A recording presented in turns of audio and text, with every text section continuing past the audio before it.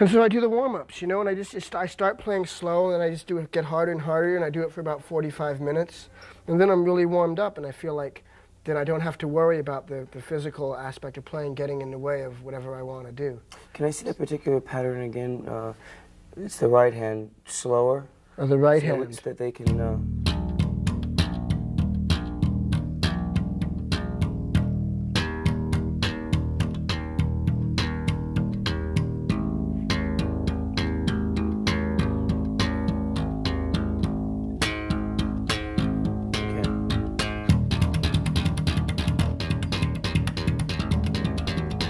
Good luck.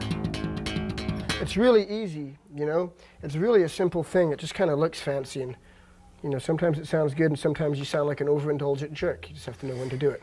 Takes a lot of practice and hard work, but like you say, it's easy. Yeah, but I mean, you know, nothing that you play can ever be... You could never play a single note that's good if you don't have lots of love in your heart for things that are pure and beautiful. I mean, even if you're like a guy that's not pure and beautiful himself, or a girl that's not pure and beautiful herself because they've done things that they've lied to themselves or lied to other people, and so their soul is not as pure and as happy as it could be, if they just actually have a true love in their heart for things that are really, you know, righteous, and they're not mean or cruel people, and they mind their own business, then they can be a good musician. But unless you're all of those things, and you know, you have love in your heart, you can't play good unless you have real love in your heart. T-Bone Burnett once told me, you know T, that the word that we all need to remember is generosity. That's right. And you have to be generous to be able to play. Band, yeah.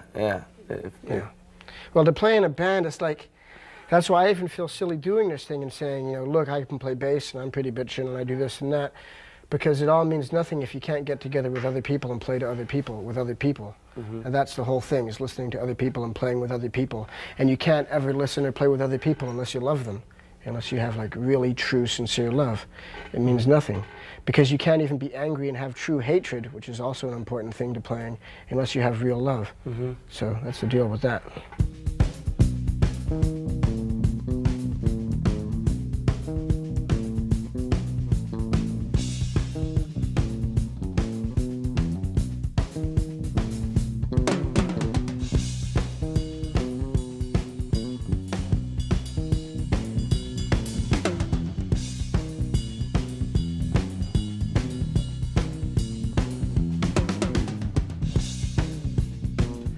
The only time that I ever play with a pick is if I have a pick in my hand. And I don't have one now, so I can't play with one. But if you have a pick, you just go like that with it. If you have fingers, you go like that. I mean, the only time I ever used a pick was when I was playing in Fear, and they told me I absolutely had to play with a pick. And I had to play all downstrokes and go like this. No upstrokes? You know? No, you weren't allowed to do upstrokes. That was considered wimpy in punk rock. Really? Or in the Fear style of punk rock. If you went like this, like if you had a line to go bibba dibba dibba dibba dibba and you went like this, you were, you know, not cool. But if you went like this until your penis popped off, you know, I can't even do it now. I used to play it all the time. Then you're cool because, you know, then you separate every note. That of a note, when you go up and down, you're like ba ba ba ba ba ba ba. But if you go all straight, all downstrokes, and you go ba ba ba dig dig dig dig dig dig dig dig dig dig dig dig dig. So, you know, but I really don't use a pick unless I have to.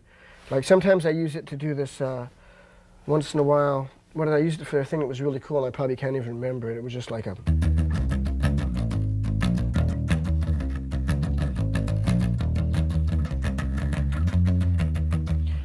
And I can't even remember what it is, and that's probably not it. And I never use a pick anyway, so it doesn't really matter. Okay, I think you can get the same sound as a pick if you just play back here, you know?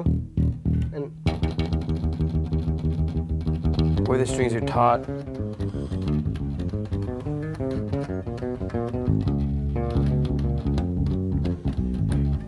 I have to admit, I do like the sound of a good hard pick on a bass every once in a while. You know, so a lot of my favorite bass players used picks, you know, use picks. I mean, there's certain people, like I think the guy in Fugazi, Joe Lally, who's such a great bass player, he plays these really cool, like big, warm, round-sounding, almost reggae-like bass lines and he uses a pick, you know, and it sounds cooler than hell. So, you know, it doesn't really matter if you use your picks and your fingers. I mean, if you have something cool to play, then you're going to play it, you know, whether you beat your shoe on the bass or something. Well, guitarists that go to bass have a real hard time getting off the pick. Yeah, and plus, I mean, one of the greatest bass players of our time, Sid Vicious, used to pick. So, Flea, let's cover the fingers. Let's cover all of the fingers. All the fingers. Not just these fingers. Let's start with all the fingers. Okay, well, there's these two fingers, and as we've said before, what we like to do with these two fingers is walk up and down the strings. We alternate the fingers, right, left, right, left. You see, there you go, right, left, right, left, right, left, right, left. Everybody knows that. I mean, if you start playing the bass, you learn that. And then, you know, you start becoming more graceful with it as you go along, and, you know, you just do it. You know. Jah Wobble's a great bass player.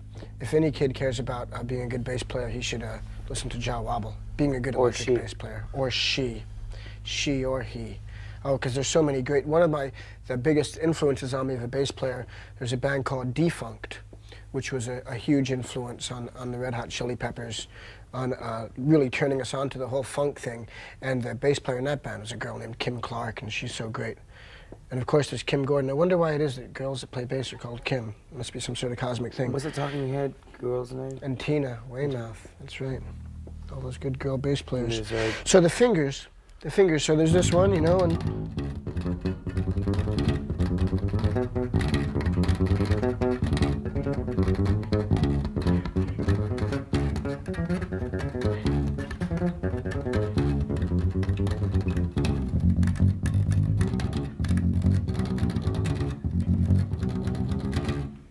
Are there any exceptions where, would you ever go, is it always left, right, left, right? I always do it left, right, because it seems to be the most convenient way to do it, and it's just the way I always do it. I don't know. But I mean, I'm sure there's other ways to do it. You know, like I say, some people use all their fingers. And another thing is to use the, you can use your thumb, which I do once in a while, you know, I'll be like, use my thumb and these fingers and...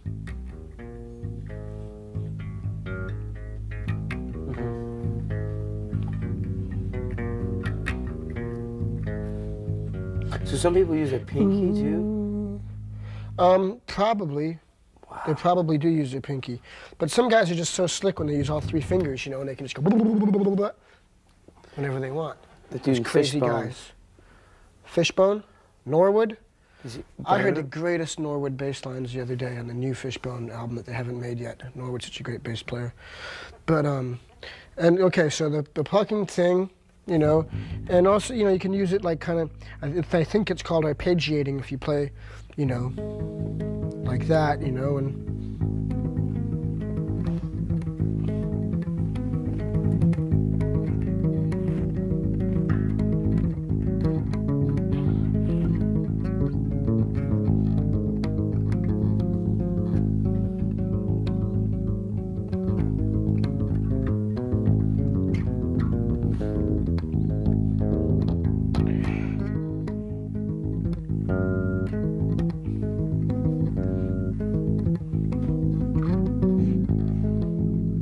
like that.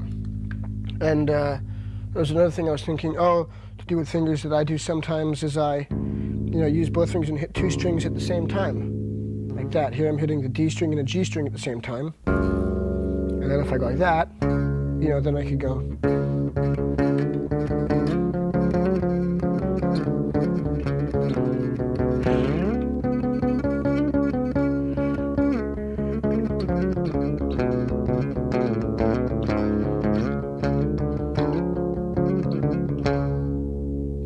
That's some kind of Indian or something kind of Middle Eastern mode or something or other. But, you know, I'm just hitting two strings there and using the open string. And using the open string is always nice, you know, if you're playing, like I think earlier when me and Chad were jamming, I was doing something like using the D open string, like I was playing this fast popping thing in D, you know, like something like that. And if you hit, and so you know that I'm playing in the key of D, so that whole D open string, you can always kind of slip it in there and just, you know, pull off the open string like.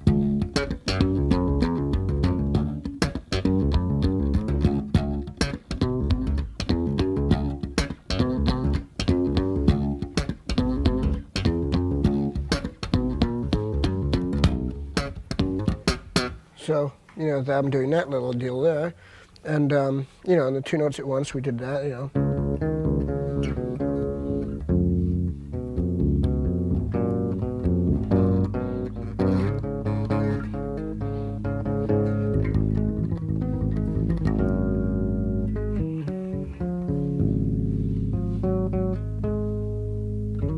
Feels good. Sounds good. Yeah. Now let's address your left hand.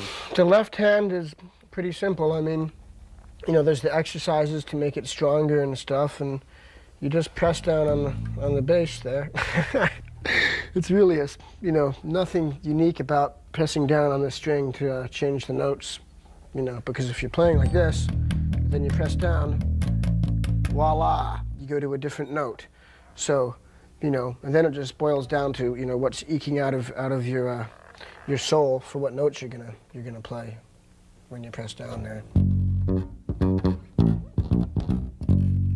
And right now, at this very moment, I can't think of a single cool thing to play, but that could change in a matter of seconds. But when it does, I'll play something. Okay.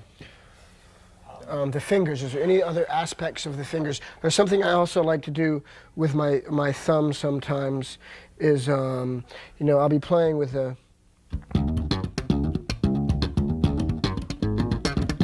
you know, we're doing something like that, and I'll just start hitting it like that, you know? It's like, you know, a punk rocker with a pick, he might start going, you know, he would go like this, you know? Right. And I'll just start going.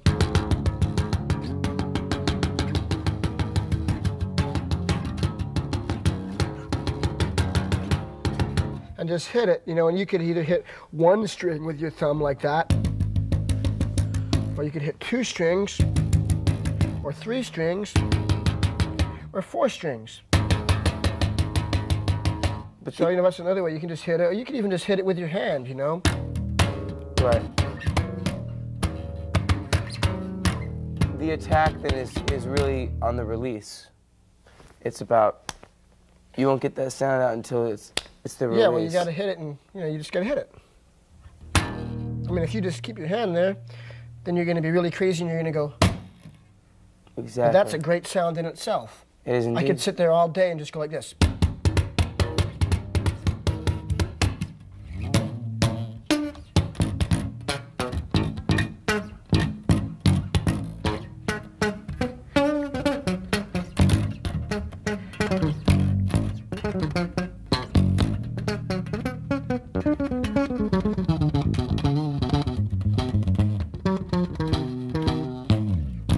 Rocker.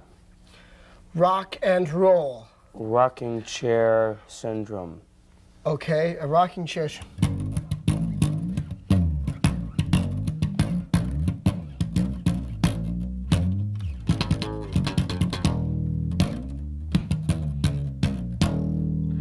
Dump truck driving down a road, loses brakes, goes off the cliff.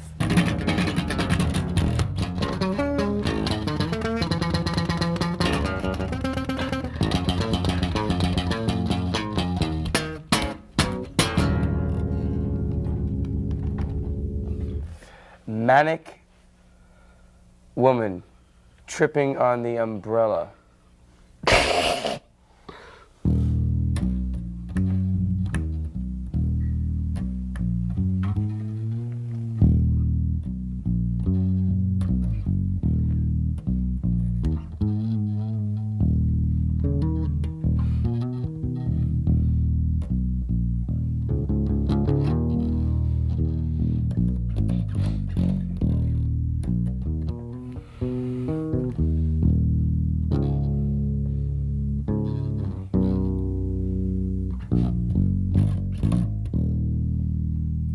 Last part there was the fall.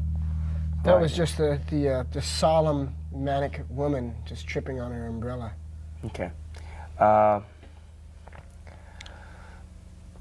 Clara goes to see the ducks at the pond.